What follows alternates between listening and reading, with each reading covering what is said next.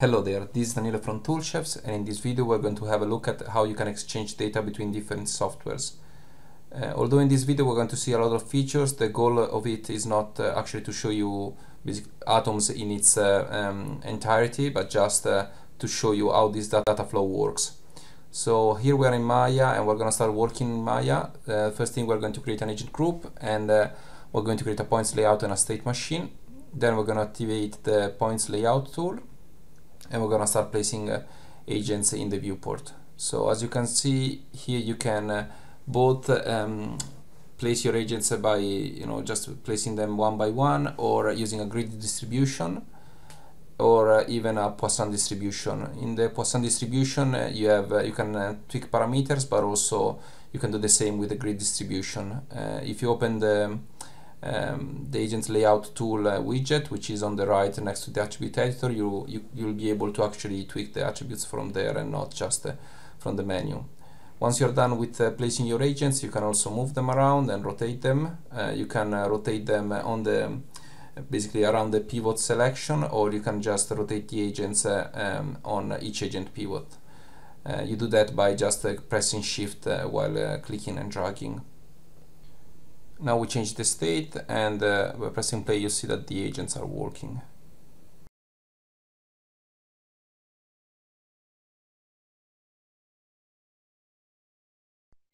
Now we're going to create a new agent group, and we're going to attach a grid layout module and a state machine. And we're going to change the size of the grid layout to 5 by 5, which means that we're going to create 25 agents.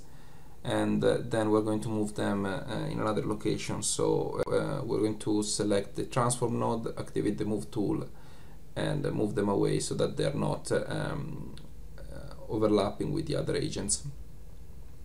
We're going to change the display type to skin, and change the state to 1. If you select some agents with the agent layout selection tool, then you can open the agent override dialog by pressing the agent override button, and change the state in this case of just some of the agents of the group. You could also change the frame rate if you wanted, but for now we're just gonna stick with the state. Okay, so now here we have a simulation ready to be exported. And we're going to open the cache exporter, select both the agent groups, and select a location, destination location for our cache, and provide an end frame and click export. If you select more than one agent group, they will be merged in the same cache. So if you go, for instance, now in Houdini and create an agent group and with a cache reader, you will see all the agents from the previous two groups, even if they are in the same, even if they are in just one cache. So as I just said, we just created an agent group. We're going to attach a cache reader, and then we're going to select the cache file that we just exported. So usually you just pick the first file, which is the one that doesn't have any padding. And as you can see here, we have all the agents that we had previously in Maya.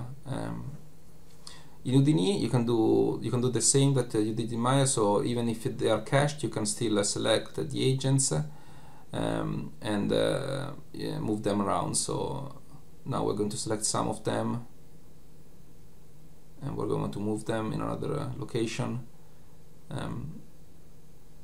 Or you can rotate them.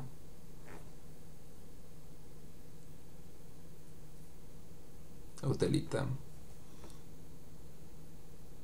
So you see here you have a lot of power. You can actually tweak your simulation after it has been cached, even by another software.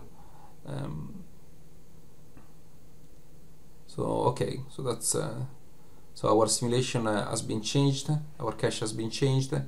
Now we're going to import basically the scene JSON that we had in the other scene.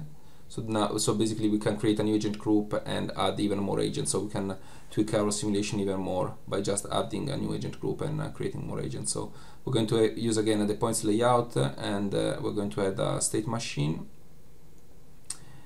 And then again we're going to activate the points layout tool, and we're going to start placing agents around.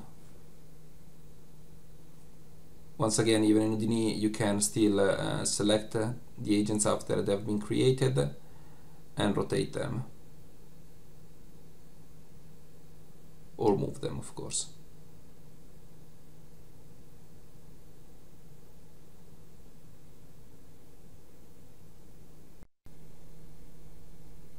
So now we are going to export this simulation in a new cache. We're going to select a different file name for the cache, but we're going to use the same folder. And basically we're going to merge the two agent group that we just used for this simulation. So we're going basically in the end merging the cache that we had previously and adding also the new agents that we created in the other agent group. Okay, so now we can go back to Maya and we're going to hide the two agent groups that we used before.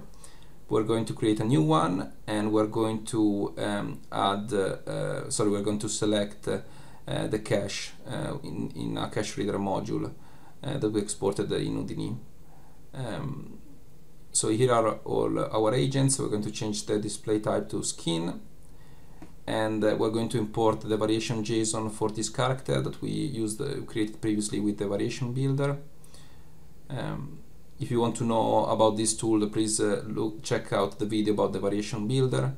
Then we're going to attach the variation module, and we're going to open briefly the variation manager. The variation manager reads the table that is stored inside the variation JSON and basically gets created by the variation builder, so you don't really need to change this JSON file by hand, or you don't have to create the table by hand, although you can if you want. For the variation JSON, you can also use our APIs that are provided, so it's very easy and straightforward to create them. Once you've imported your variations, you can open the variation randomizer and assign your variations to your agent group. And then we're going to activate the variation display type so you can see the variations in the viewport. So now that we have done this, we're going to create a new plane and then tweak it a little and smooth it. This is because we want our agent to walk on a different terrain, that different from the one that we used before. So you can do this at any time, even in Houdini. So once you have your terrain, you can use the height field manager to add it to atoms as an height field, and then we're going to assign this height field to the cache reader module, and then rewind. So now you see all your agents are actually working on this new terrain. We're going to create a new light, and we're going to render. And this is basically a very quick render with Arnold. You can also render in Houdini if you want, or Katana. For rendering, again, you have to export a new cache. So this cache basically is going to have the agents working on this new plane. So okay, now we're going to export it, and then we're going to go into Houdini. We're going to create a new scene, and we're going to set up Arnold so that we can render in Houdini. And we're going to create the Arnold procedural with via the atoms menu. So you have to provide the cache path and also the variation JSON that we used previously in Maya. This will create an atoms proxy node for you with the cache path and the variation path already set. You can also activate the variation display, the draw mode, so that you can see the variations in the viewport. Now we're going to export an FBX for the plane, so that we can import that in Houdini and use it for rendering.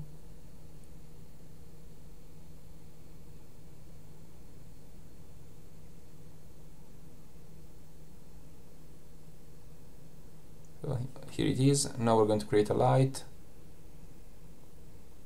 and a camera.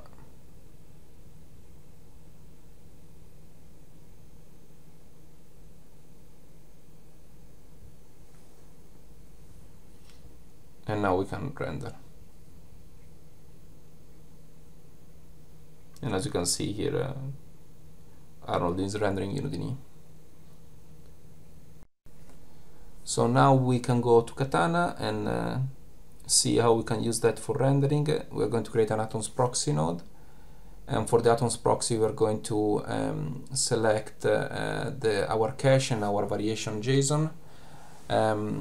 So as you can see here, again, the workflow is pretty similar also in Katana, even though in Katana you have more power because you can still change materials, variations from inside Katana, while at the moment in MyNudini you can't do that with the Atoms proxy node. Okay, so here are our variations, and then we are going to activate the variation draw mode. From Katana we can do a bunch of things, but before that we are going to export the Alembic for the plane that we used in Maya, so that we can import that into Katana.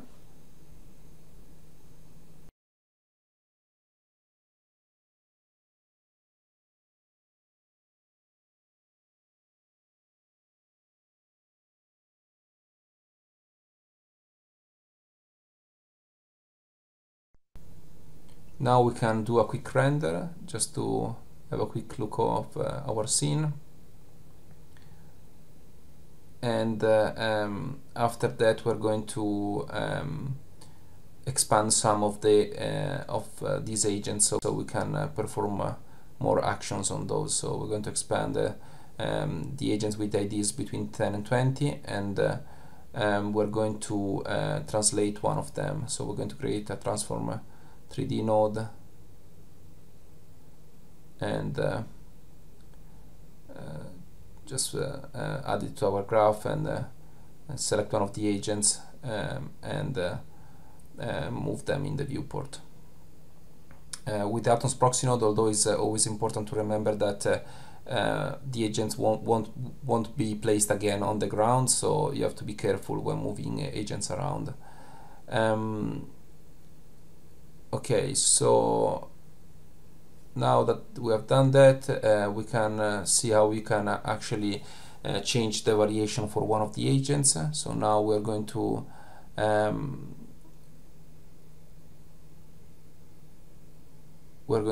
change the variation for the agent that we just moved. So we're going to select the variation parameter,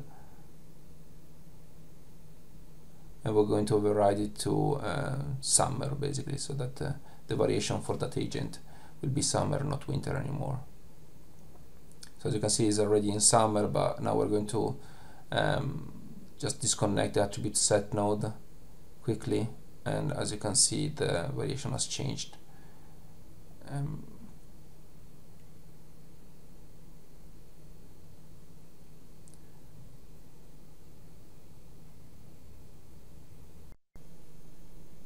And here is our render.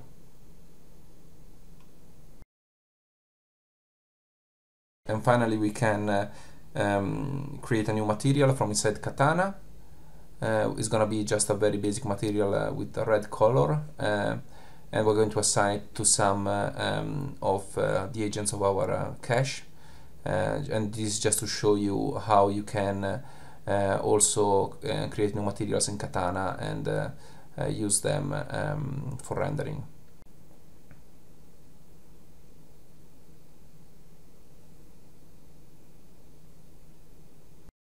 And this is all for this video. If you want to know more about the tools that we used, you can check out our video tutorials.